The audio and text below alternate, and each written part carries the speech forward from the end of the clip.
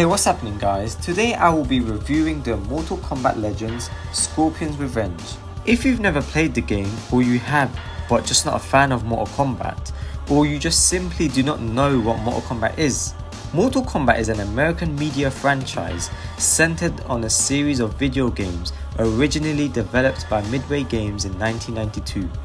The development of the first game was originally based on an idea that Ed Boon and Tobias had of making a video game starring Jean-Claude Van Damme, but as that idea fell through, a fantasy-themed fighting game was created, instead nonetheless paying homage to him with nut-cracking movie star character Johnny Cage.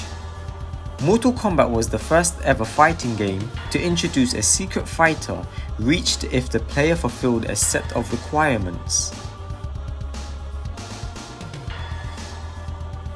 This movie is basically an American direct-to-video adult animated martial arts film based on the Mortal Kombat franchise created by Ed Boon and Tobias. Let's have a read on the back covers to see what it says. After the vicious slaughter of his family by Stone Cold mercenary Sub-Zero, Hanzo Hasashi is exiled to the torturous Netherrealm. There, in exchange for his servitude to the sinister Quan Chi, he's given a chance to avenge his family and is resurrected as Scorpion, a lost soul bent on revenge.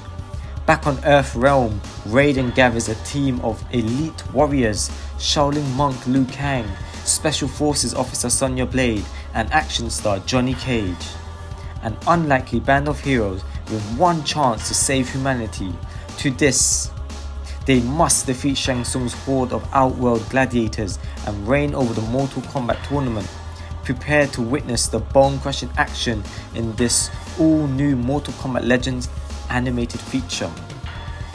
It is the first Mortal Kombat based property to be produced at Warner Bros. Animation after its parent company acquired the franchise in 2009 from Midway Games, and the first Mortal Kombat animated project since the 1996 animated series Mortal Kombat Defenders of the Realm.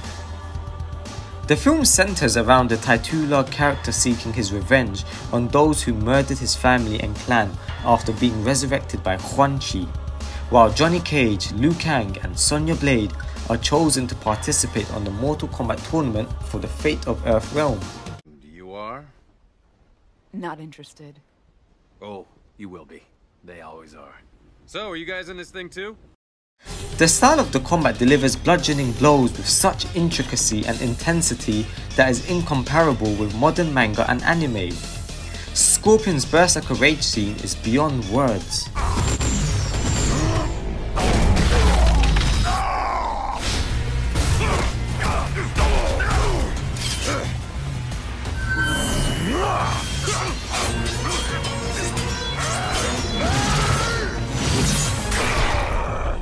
The visuals, such as Scorpion making a self-made ninja mask from a bit of rag, Sonya Blade blowing a kiss, fighters testing their might, or watching Liu Kang's muscle fibers stretch from Goro's pulling tension.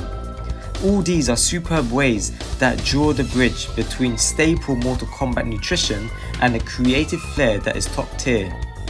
This masterpiece is extremely ruthless in the way it depicts its characters and flawlessly executes the whole visage in epic format.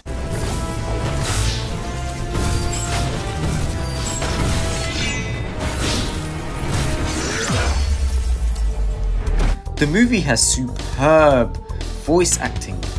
Characters carry so much weight with their speech, it's hard not to pin your ears to the ground. What are you doing? Living for the future. Give me the key. You fool! Shao Kahn will hear about this and kill you. I'm already dead. Now, the next step is to deliver us Sub-Zero's vengeance. You must complete the story. Show us the Grand Master Sub-Zero in all his true glory. Follow the steps, what made Scorpion's vengeance so successful. Thank you for watching guys, do not forget to like and subscribe.